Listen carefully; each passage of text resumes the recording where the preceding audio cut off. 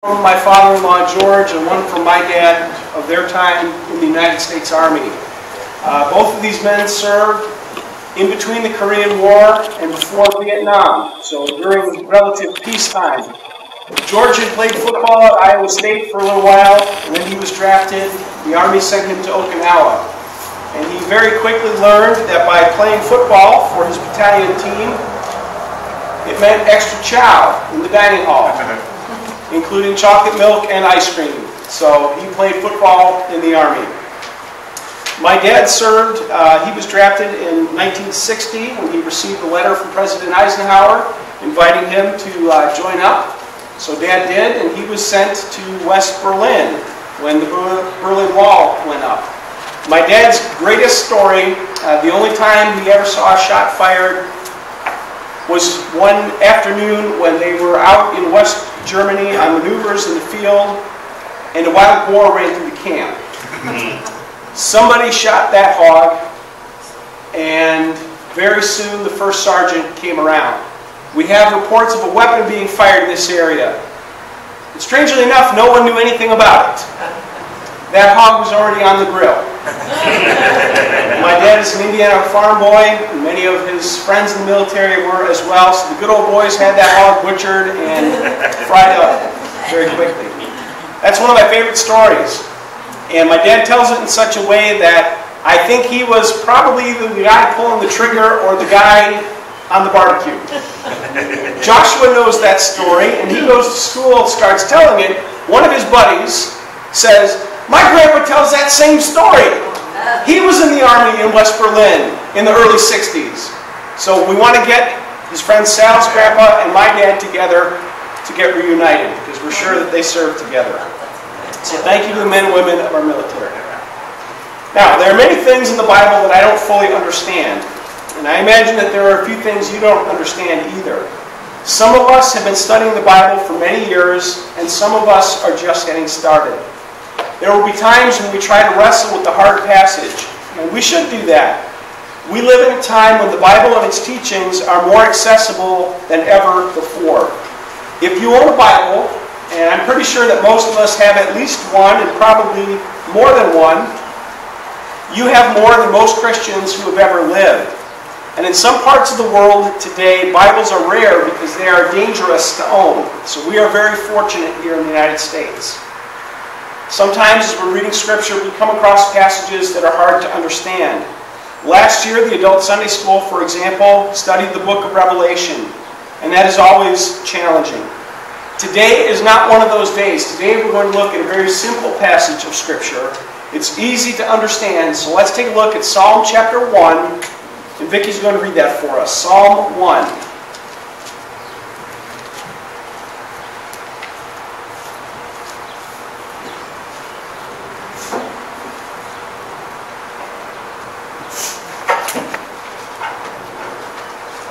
You find this on page 611.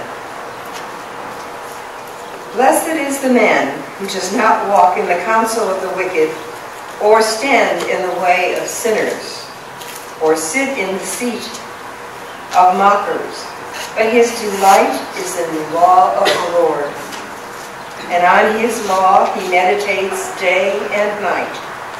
He is like a tree planted by streams of water, which yields its fruits in season, and whose leaf does not wither. Whatever he does prospers. Not so the wicked. They are like the shaft that the wind blows away. Therefore the wicked will not stand in the judgment, nor sinners in the assembly of the righteous. For the Lord watches over the way of the righteous, but the way of the wicked will perish. This ends the reading. Let's pray together. Heavenly Father, we thank you for your word which you've inspired and preserved for us. I pray that you would help us to understand what we have heard and read. And we ask these things in Jesus' name. Amen. Psalm 1 is a little different from the other psalms. It's not really a song or a hymn of praise. It's more of a poem. It's considered a wisdom psalm, part of the Bible's wisdom literature, because it spells out or describes righteous living. It's similar to the Proverbs and the book of Ecclesiastes, but it is a great introduction to the rest of the Psalms. The Psalms open with this short chapter that contrasts two different ways of life. The psalmist calls them the blessed life and the way of the wicked. I love that term wicked. It has fallen out of use unless you are in New England. In New England, something that is cool is described as wicked. Oh, that was wicked awesome. Kind of like here in Chicago, that if something is bad, it's not good, or if something is bad, that means it's really good. Okay, in New England, wicked means something different than what the psalm says here. The author, who is not named for us, describes the blessing of obedience and the consequences of sin. He says that we are blessed when we don't walk in the ways of sinners, meaning we don't do the same things that they do. Instead of a seat with the mockers, the righteous delight themselves in the law of the Lord. The law here represents the Bible, and in particular, the teachings of Moses. We have seen this before in Scripture. God's desire for us, and one of the ways that He blesses us, is through the study of His Word. In the book of Deuteronomy, the Lord gave the people of Israel a job description for their king. And I'd like to read just part of it for you. Deuteronomy 17, beginning of verse 18.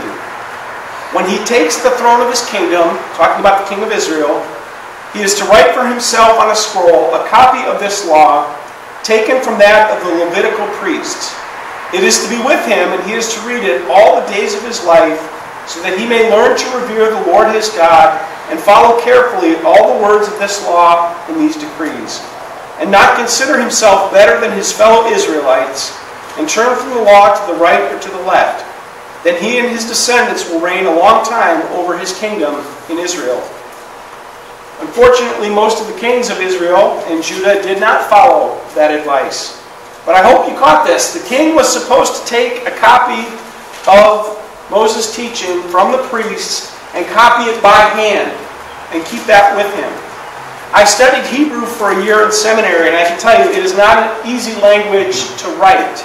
Completely different alphabet from English, different grammar, different syntax. It's very difficult. If I had to copy the Old Testament in Hebrew by hand, I would be working on that from today until Jesus comes. The point is that in order to be blessed and to keep from sinning, the Lord wants us to study His Word. When we get away from that, we get into trouble. I can look back at my own life and see that when I have neglected to read the Bible, I have often found myself in times of trouble.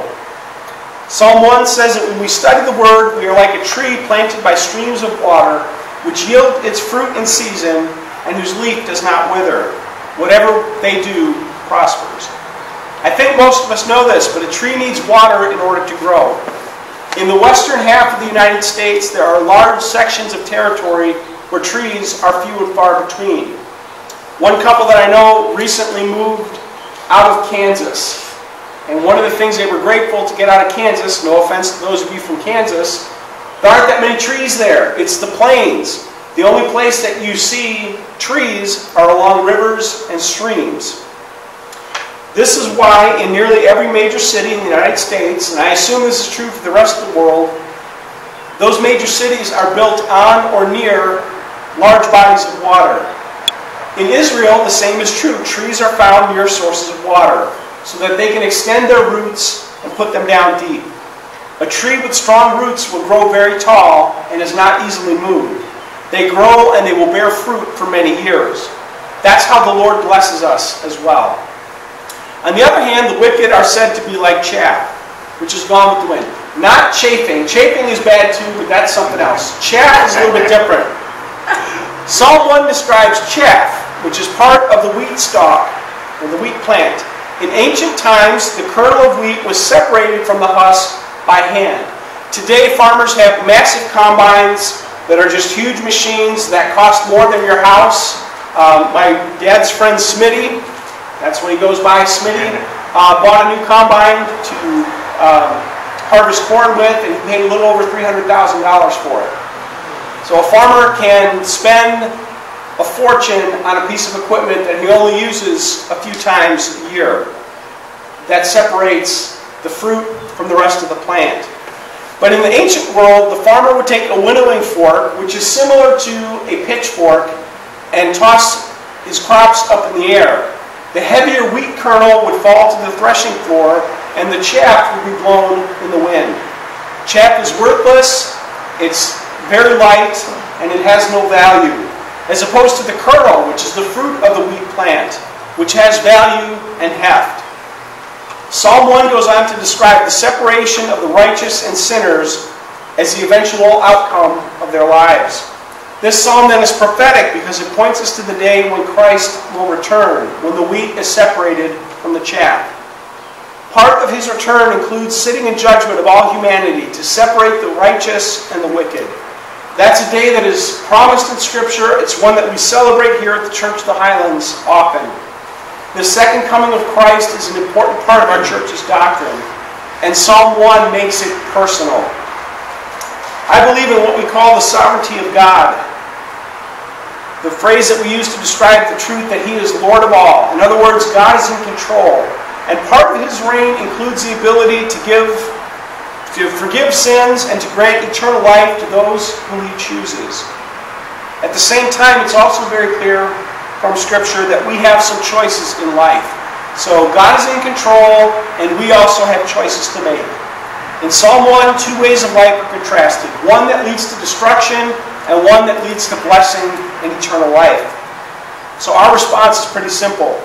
Follow Christ by asking Him to forgive our sins, and then we follow Him in our daily lives by reading His Word, studying, praying together, and worshiping with other Christians who've made that same decision. I am pretty confident that most of us here today have already taken that step. At some point in our lives, we realized, after hearing the gospel, that we are sinners in need of a Savior. And we decided to take Jesus' offer of forgiveness. We were baptized, and now we are following Him daily.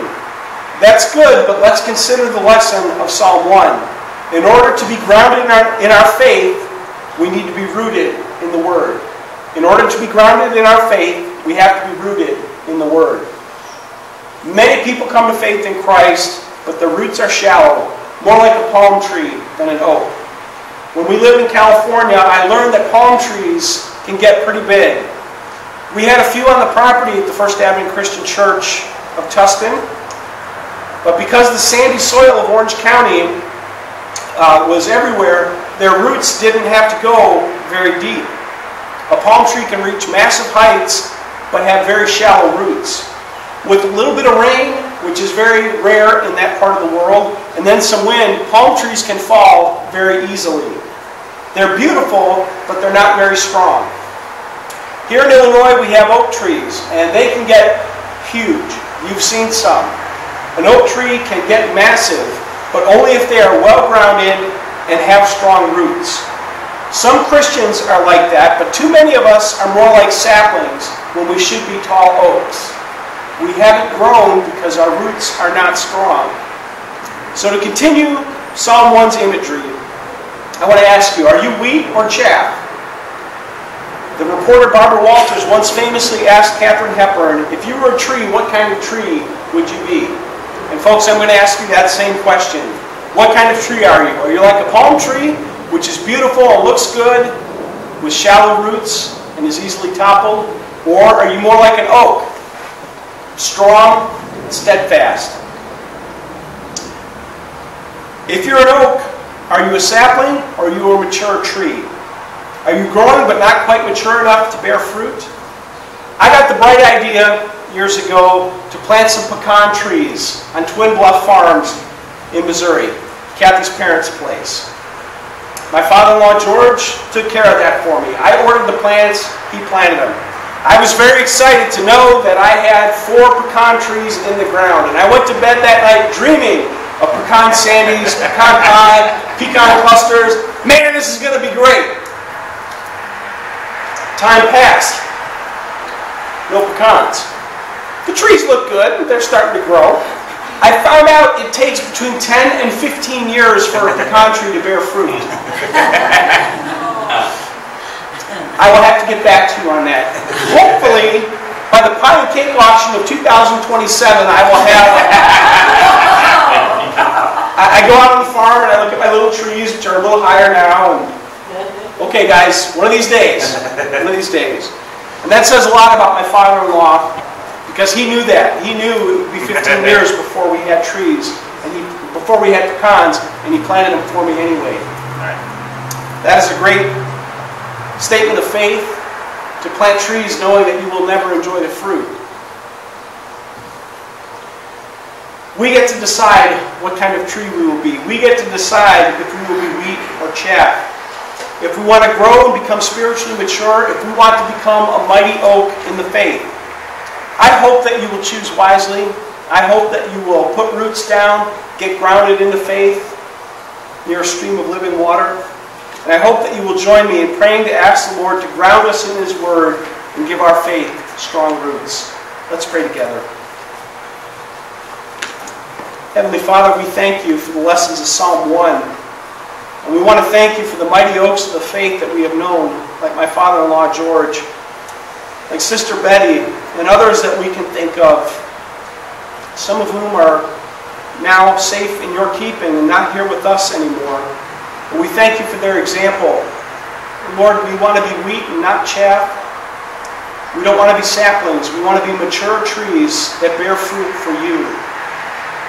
We want to become tall oaks. Lord, I pray that you would help us to be grounded by studying your word. Help us to establish roots connected to the living water so that we can grow, mature, and bear fruit for you. And we pray all these things in Jesus' name.